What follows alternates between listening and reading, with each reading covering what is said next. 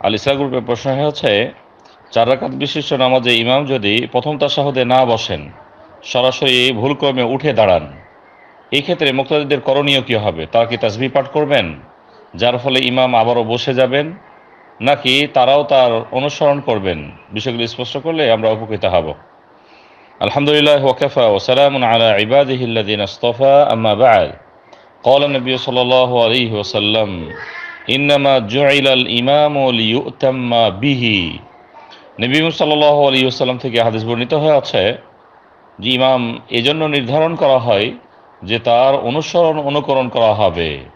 কোনো ক্ষেত্রে ইমাম যদি ভুল করেন, তাহলে ইমামের সাথেই আমাদের সঙ্গ দিতে হবে, এটি হচ্ছে শরীয়ত।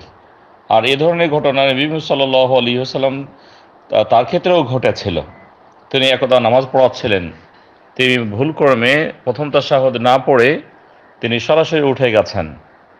এমতো অবস্থায় মুক্তাদিরা তারা তাসবিহ দিয়েছেন, নবী সাল্লাল্লাহু আলাইহি ওয়াসাল্লাম আর ফিরে বসেননি, বরং তিনি নামাজ পূর্ণ করেছেন এবং শেষে তিনি সাহু সাজদা দিয়েছেন, ভুলের জন্য সাজদা দিয়ে নিয়েছেন।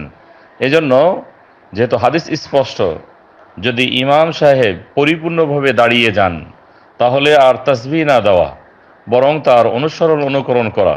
আর যদি এমনটি হয় যে ইমাম সাহেব ভুল ক্রমে তিনি উঠে দাঁড়াতে চাচ্ছিলেন, এখনও পরিপূর্ণ দাঁড়াননি, এক্ষেত্রে আমরা তাসবিহ পাঠ করব, আর ইমামের করণীয় হবে তিনি বসে যাবেন। কেউ যদি ইমাম দাঁড়ানোর পরেও না না দাঁড়ান, তাহলে এখানে তিনি ইমামের অনুসরণ করেননি, ওয়াজিব নষ্ট করেছেন, এজন্য তিনি আরও বড় গুনাহগার। এক্ষেত্রে যেহেতু ওয়াজিব নষ্ট হয়েছে, ইমামের উচিত ছিল প্রথম তাশাহুদে বসে যাওয়া, যদিও এই তাশাহুদকে নিয়ে কেউ বলেছেন এটি সুন্নত, আর কেউ বলেছেন ওয়াজিব।